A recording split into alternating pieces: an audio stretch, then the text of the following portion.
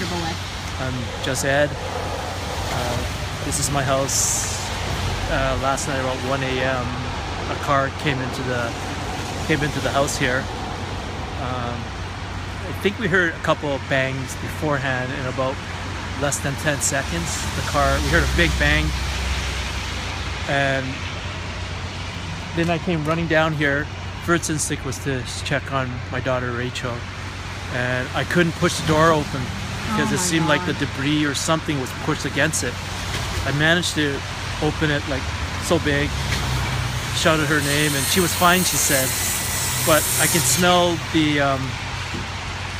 smell like it was really heat. I could feel the heat. I could smell like the fumes. The car looked like it was still running still.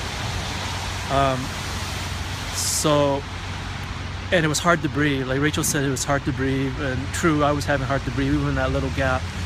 So I took a sledgehammer and broke the side of the window to get some air in.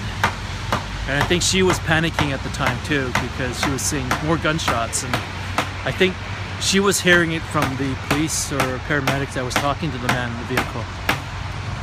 So after he broke the windows, the RCMP said, back it up, they'll take it over from there. The RCMP later said, the constable said that, okay, she's coming out and she's walking, and that was a very, very big relief that she's coming out on her own.